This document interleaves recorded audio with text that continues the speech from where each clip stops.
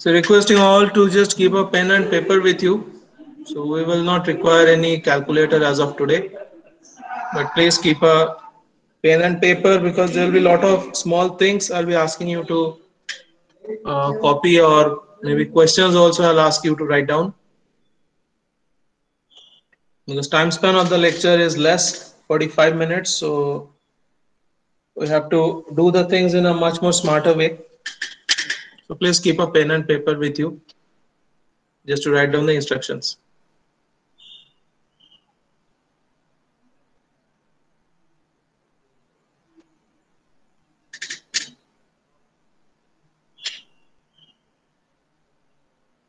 Okay, so let us start now. I think it's 11 already, a little bit ahead of 11. So we are having around 25 people with us. The Google Classroom is group is created. So I'll keep on posting you all the instructions. I'll keep on posting you the questions, notes, PPTs as of now. Initially, I'll not give, but after the end of one chapter, the PPTs will be sent to you. And whatever notes have been prepared, the part of the PPT, all the PPTs will be, all the PPT related data will be there in the notes. So even if I do not share the PPT, it will be okay. If you need PPT, just let me know. I'll send you the PDF of that. You're still people joining.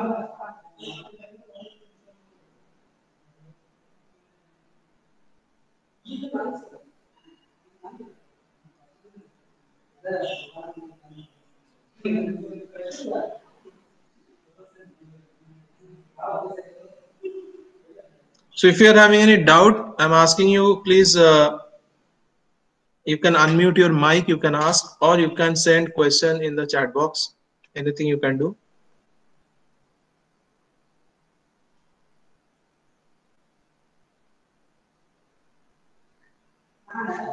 Okay, so almost 30 people I can see now, 29 actually. So let us start. Let us start the session.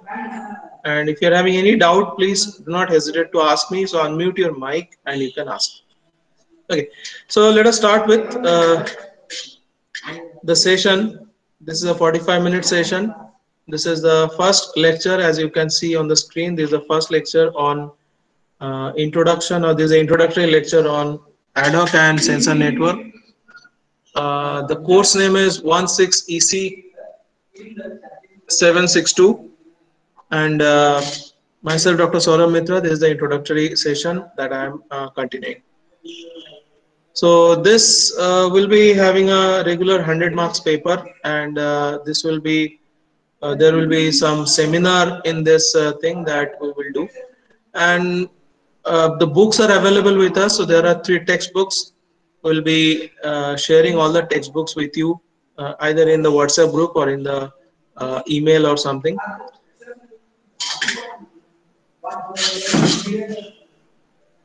Just let me give 1 minute.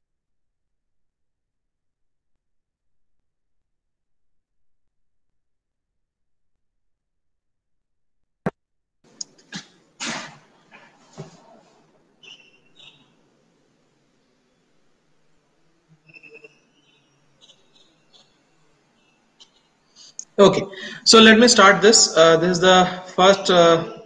This is the first introductory lecture. I think there are almost 31 people, so I think I should start now. Okay, so what is this ad hoc and what is the sensor network? So ad hoc means it is not permanent. It is very much flexible. The network can be moving. The network can change its configuration in a very fast manner. So that is what is meant by ad hoc. And what is sensor network? Sensor network is nothing but a network of sensors, but it is not only sensors. There has to be a sensor node that we have to design. So what is a sensor node, how to design a sensor node, and what are the communication thing in the sensor node? All these things we will be saying shortly within this lecture itself. First I'll tell you what is the, so you can see here in the first slide, that is lot of applications have been shown. The different applications you can see here just below my name. So here it is. In forest we can deploy sensor network, in factory, in hospital, for smart city, for military application, home, for railways, for vehicle, and for IP and all these things. So everywhere we can put a network of sensors to make the data availability to us in a very easier fashion, to track all those things, all those applications very easily. So that's why we are putting the network of sensors for these applications. Before we go for the subject, let me tell you, this can be found, so we'll be following the book of S.C. Shivaram Murthy. You can find here, the name of the book is given below. I'll be sharing the soft copy of the book to you today itself. The page number might not match, but yes, the chapter numbers will match. So I'll correct the page numbers and send to you. And in Shivaramamurthy, the chapter number 5 and chapter number 6, these two will be there for our first module. So only you have to remember that the book is C. Shivaramamurthy and B.S. Manoj. Not everything in the 5th or 6th chapter you have to study. There are certain things you have to study. Yes, for your curiosity, you can go through the whole chapters. There are a lot of communication related fundamentals in these two chapters. Basic communication related, you have already seen that. Okay.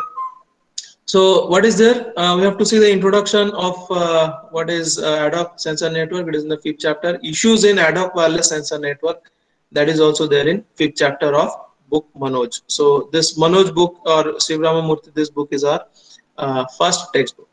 And then comes the main topic of our module 1, that is called as MAC protocol. So MAC is medium access and control protocol. So a lot of data is there in the air, and for our application, air is the channel. For our application, through air all the communication is taking place. So how the data is exchanged through this channel, that is medium. Medium is nothing but air. So what are the different criteria, what are the different protocols while we are accessing data through the channel or through the air or through the medium? That is a main thing we will be studying in this chapter. Then what are the different kinds of MAC protocol? It is medium access and control. And then there are 2-3 different types, that is contention based MAC protocol, then contention based MAC protocol with reservation mechanism. So these are 2-3 different protocols. Protocols are nothing but the rules that we set while in some action. So protocol of the college. So some colleges having protocol that you have to wear tie, you have to wear shoes, you have to wear some kind of dress code and all, and then you can come to college. So while you are coming to college or school, you have to follow those protocols. What is meant by MAC protocol? MAC protocol means whenever sensor nodes or a mobile or other static sensor nodes, they are trying to access data through the air or through the medium, then what are the rules those sensor nodes should follow? That is actually given by MAC protocol. Last topic in this chapter is the power control MAC protocol. So this page numbers, as per the book that I'll share, I will just change the page numbers. I'll just modify the page numbers and I'll send to you. So books page numbers will be given to you, then my notes will be given to you. So there is no shortage of material, only you have to go through, and this is mainly a theoretical subject. So not much numerical is there, and theory is also not very difficult. It is mainly communication and protocol based thing. So passing, scoring and all these things will be very high, so don't at all worry about that. But yes, I'll ask you to read a lot of research papers from here and there, mainly about applications. So you'll understand in which all places we are deploying this ad hoc and wireless sensor network, and for many different kind of application. Very interesting subject, and I'd like to tell you basics of this subject in initial lectures, and as we go in the 3rd, 4th chapters and all, we'll be seeing the application. So this is more or less the basic introduction of it. Now let us start from what are the different types of wireless networks. So I have shown actually in the left side. So our actual understanding starts from here. So first you can write down in your book, or you can write down in your page. There are mainly 2 types of wireless networks. One is called as infrastructure based and another is infrastructure less. Okay. So these are the 2 names you can see. Left side it is called infrastructure based sensor network, and right side it is infrastructure less wireless network. These are the two things. So what is meant by infrastructure based wireless network? And don't think wireless network means mobile phone. It is not. Okay, there can be many wireless sensor network. We can design our own communication module. We can design our own board with circuit, sensor, power supply, communication paradigm, and we can have our own sensor network where all the sensor nodes are designed by us. Okay, mobile phone, and one another thing I'd like to tell you: mobile does not mean mobile phone.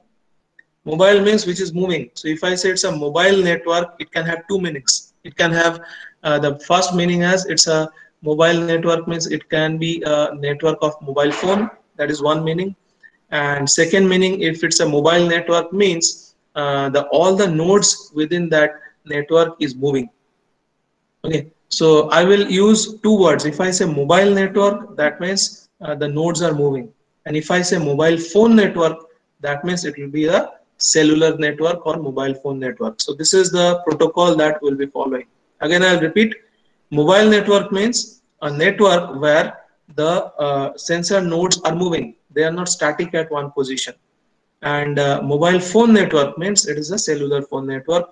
When we are having our own smartphones in our hand, all such, suppose 10-15 people are together in one area, everybody is holding their own mobile phone, and together whatever mobile phone network they create, that will be called as mobile phone network. I think it is understood. So mobile network and mobile phone network, there is difference between that. I'll go for this explanation. What is meant by infrastructure based network and what is meant by infrastructure less network. Infrastructure based network is the mobile phone or cellular network that we are using. There is a tower.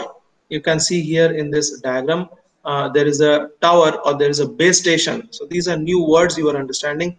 So two things I asked you to write down: infrastructure based network, infrastructure less network, and third thing, base station. Base station is also called as CAP, that is centralized access point. So base station and centralized access point, you can say the tower is the base station for one cell, and the tower is having a lot of different kind of hardware, and they're having a generator set also for power backup.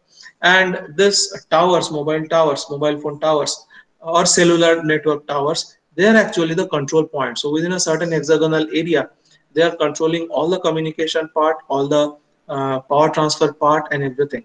So you can say that within one cell of mobile phone network, that base station or centralized access process, centralized access point is like a principal in a college. So principal within a college, he is a base station. He decides how to run the college, what are the different protocols that will be followed and all those things. So he is the central point. Okay, and his office is the central point in a college. Samely, whenever you are talking about a mobile phone network, or rather call it cellular network, for that the base station is the mobile phone tower. So what we are doing is infrastructure based network. In infrastructure based network, there is a central access point, there is a central control. So this control is very much important. So there is a control in infrastructure based network. You can see that it's saying it's fixed infrastructure, base station or access point is there. Example is wireless LAN. So wireless LAN is a local area network, but it is not using any kind of cable, physical cable for that. Air is used as a channel or medium in that case. And you can see that this centralized access point, it is controlling tablet, laptop, nodes. There can be mobile phone. All those wireless devices are being controlled by one centralized access point. So the way we talk it, that is all these nodes, laptop, tablet, some other PC, they are all talking to, or they are all under control of this base station or centralized access point. So there is a central control in infrastructure based network. Okay, and what is the job of base station? It is given at the below. Base station is given by BS. Base station helps in routing or transmitting the information sent from the individual node to the destination node. So if this tablet wants to talk this laptop, so there are two ways the communication is possible. One is tablet talks to the base station and base station routes the information to the laptop. So this is kind of a reflecting kind of a thing. So this tablet first sends this information to the base station, and base station routes the information to the laptop. This is indirect communication. That is, tablet is talking to base station and base station is sending the data to laptop. So all the communications are happening through the base station. Initially, this was the structure of all the cellular or mobile phone network. Okay, so all were indirect communication. What is the direct communication? Direct communication is tablet is directly talking to laptop. So there is no involvement of this base station or tower in between. Okay, so these two types of communication also you can write down. So first thing you have written infrastructure based network, then you have written infrastructure less network. Then third thing you have to write what is meant by base station, that is centralized access point, CAP or BS, same thing.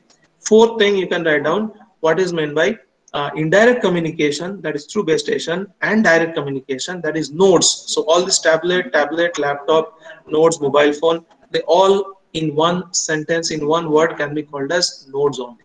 Okay, nodes means which is having some sensing, which is having some communication module with it. They can communicate with each other, they can communicate with the base station and everything. Okay. So when the nodes can talk to each other, direct communication. When nodes talk to each other through base station, it is called as indirect communication. So this is all about infrastructure based network. So infrastructure based means there will be a centralized access point. It is like our college with a principal. So that you have to remember. In this case, in red it is written that in infrastructure based communication, every node is communicating through the base station.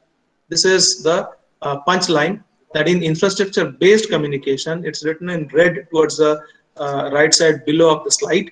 Every node communicates through the base station. So it is always indirect communication in case of infrastructure based communication. If you are having any doubt, please keep on asking. Next, what we'll see is